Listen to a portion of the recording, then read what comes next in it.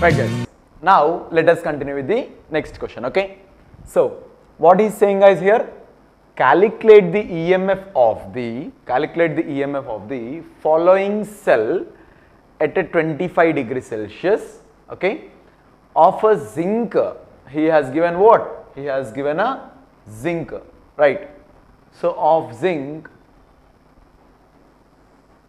and Cu2 plus, given the standard reduction potentials. I already told you, he will be giving sometimes the standard reduction potential, or else sometimes he will be giving only as a electrode potential, right. But you need to consider it as a standard reduction potential until and unless he gives you oxidation potential, right. Okay. Now, okay, so what is saying, reduction potentials are how much now? They are minus 0.76 and 0.34. One is minus 0.76 and the other is 0.34. So if you see here, for what he has given is minus 0.76 is for zinc, because zinc and Cu are minus 0.76 and 0.34. That means this minus 0.76 belongs to zinc and this Cu belongs to 0.34, right. Minus 0.76 belongs to zinc and Cu belongs to 0.34, right. So now let us see. So standard reduction potential of, okay, what zinc is given as what? It is minus 0.76 and reduction potential of Cu is what? Is equal to 0.34, is equal to 0.34, right. Now what is saying, calculate the EMF, right. So what is the formula for EMF? I told you. What is the formula for EMF? I told you, right. So oxidation potential of anode minus oxidation potential of cathode, isn't it, right. Oxidation potential of anode element minus oxidation potential of the cathode element, right. Now if you see what he has given as what? Reduction potential. So what we need to find? We need to find the oxidation potential, right. So oxidation potential and the reduction potential relation is what? So oxidation potential is equal to negative of the reduction potential. Oxidation potential is equal to negative of the reduction potential. So what we got? We got the reduction potential. So oxidation potential of zinc is what? Negative of the reduction, na? So already we have it as a negative. So what we need to find? Negative of negative is what? Positive. So it is plus 0.76. It is plus 0.76. And we have what? So oxidation potential of what? Copper. Copper is what? Is equal to negative of this reduction. So negative of that one. It is minus 0.34, right. Now we got the oxidation potential and the oxidation potential of what? Zinc and copper, isn't it? So what is the formula now? Oxidation potential of anode minus oxidation potential of cathode, right. So among these, which one is going to act as anode? The most oxidation potential, higher oxidation potential one will act as an anode, and lower oxidation potential one will act as what? Cathode. So among 0.76 and 0.3 minus 0.34, which one is greater?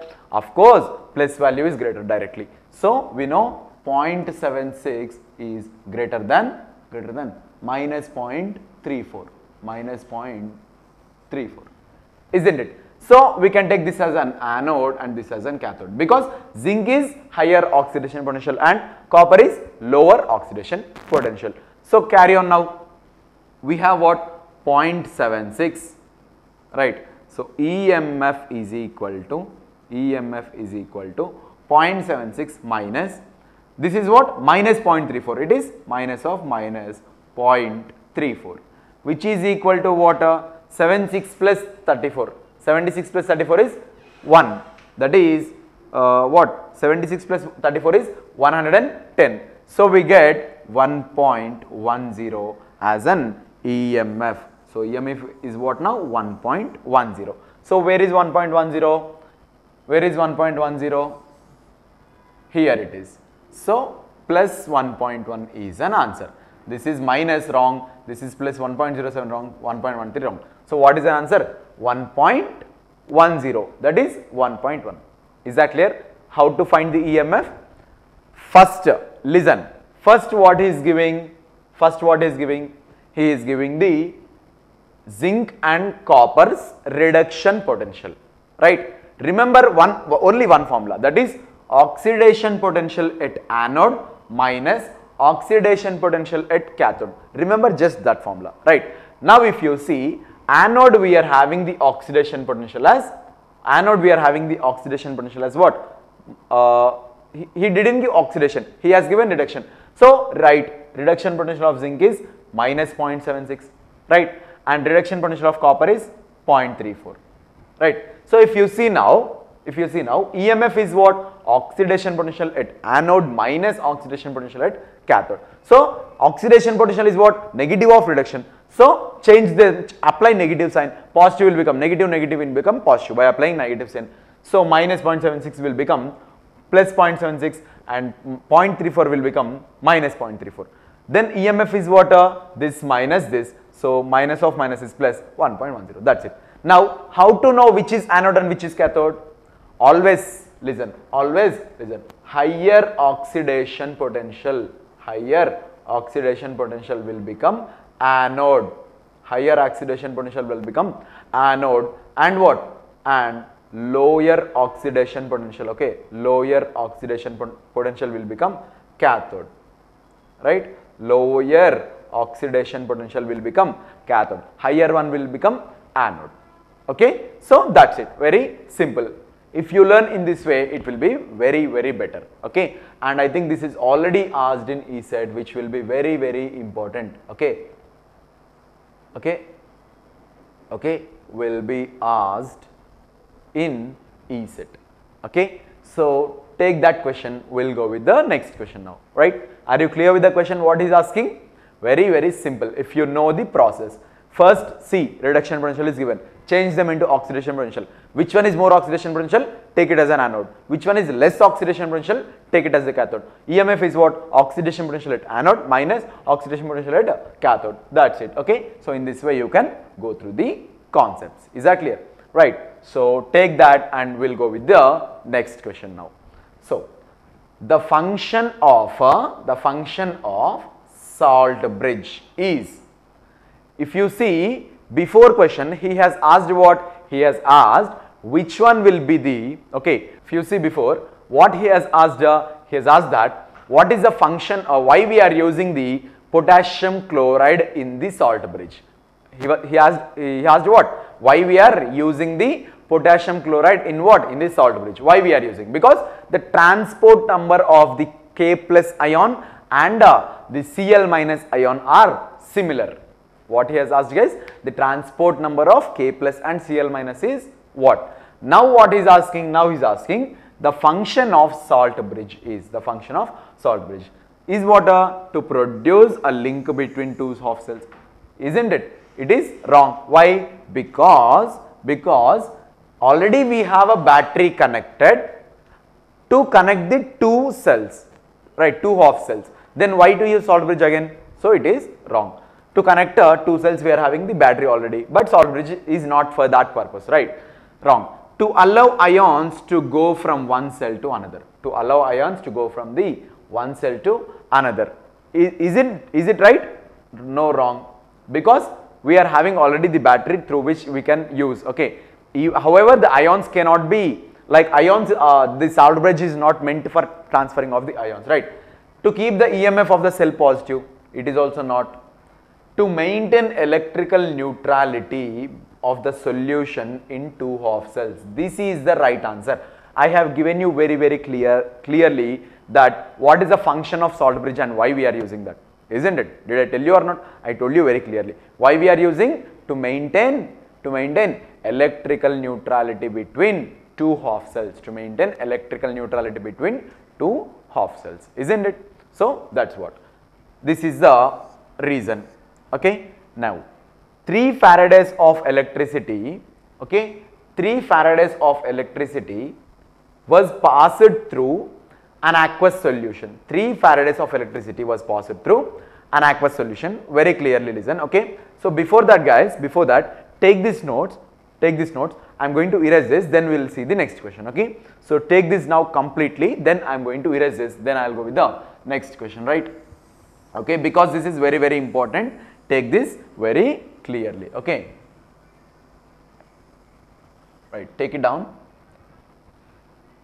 Now, if you see, okay, now what is an answer guys? What is our answer here? So, it is 4th option, right. Now, what is the next question? He is saying 3 Faradays of electricity was passed. How many? 3 Faradays. So, write 3 Faradays passed through an aqueous solution, okay. The weight of iron metal, he is asking weight of iron metal, right. So, weight of iron metal, isn't it? Okay.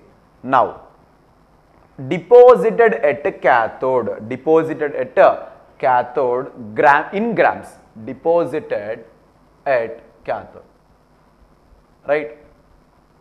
So, it is irrespective of cathode or anode guys, okay. It is irrespective of the cathode or anode, because we know however metal gets deposited at cathode and the gas gets liberated at anode. Already we know the metal gets deposited at cathode, gas gets liberated at anode, we know very clearly, right. Okay. Now what we have? 3 Faradays of electricity was passed. What was passed? 3 Faradays of electricity was passed through what? Through an aqueous solution, So, he is saying 3 Faradays. Now, we know he is asking what? Weight of iron metal deposited.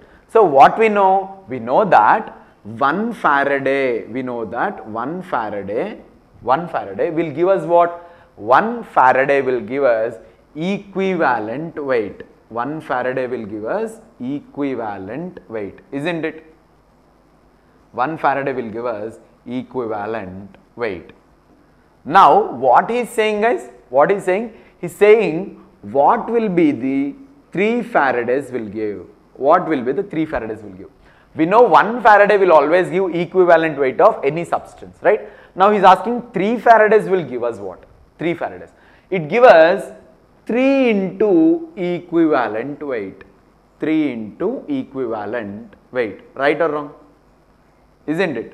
1 Faraday will give us equivalent weight, then 3 Faradays will give us 3 into equivalent weight, right. Now, we know equivalent weight of which one is asking? Of iron metal. Do you know equivalent weight of iron metal? Do you know equivalent weight of iron metal? We don't know. So, equivalent weight is equal to, but we know formula. So, equivalent weight is equal to atomic weight by valency, right or wrong? Equivalent weight is equal to atomic weight by valency, isn't it? Right. So, now equivalent weight is equal to what? Of iron. So, atomic weight of iron is what? It is 56, because see already he has given here. See, atomic weight is given as 56. If he won't give also, you need to remember, sometimes he will give if his mood is very well, or sometimes he will not give us the atomic weight also. You need to remember that, okay. If you don't know the atomic weight and equivalent weight, you can't answer this, right. You need to know the equivalent weight and atomic weight definitely. So, atomic weight he has given, it is 56, and valency, if you know equivalent weight, it is okay. If you don't know valency of iron, without if you know atomic weight also, without knowing valency of the iron, you cannot find this. So, you need to know the valency of iron. What is that? It is 2, okay. So, valency of iron is 2, which is equal to 28 grams. So, equivalent weight is how much?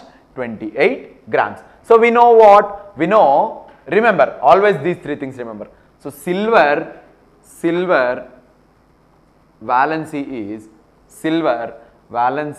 is equal to 1, okay. It is, silver valency is 1, that means atomic weight and equivalent weight for silver are same, that is 108 grams, remember, okay. And copper valency is 2 and iron, that is ferrous, iron or ferrous, valency is 2.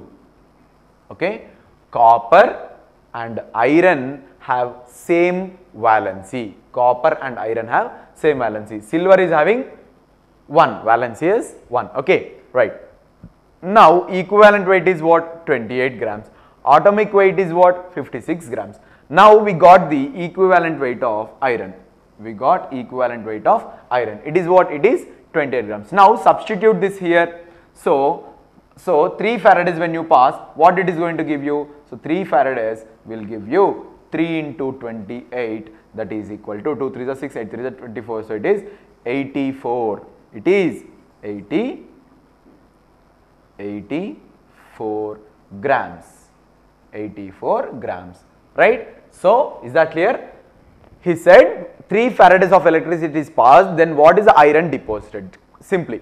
Then we know 1 farad will give us equivalent weight. So 1 farad is 28 grams of iron, right? 28 grams of iron, and 3 farads is nothing but 3 into 28. It is 84 grams. That's it. Okay. So what is the answer now? Where is the answer? So 84 is the answer. What is the answer? 84 grams.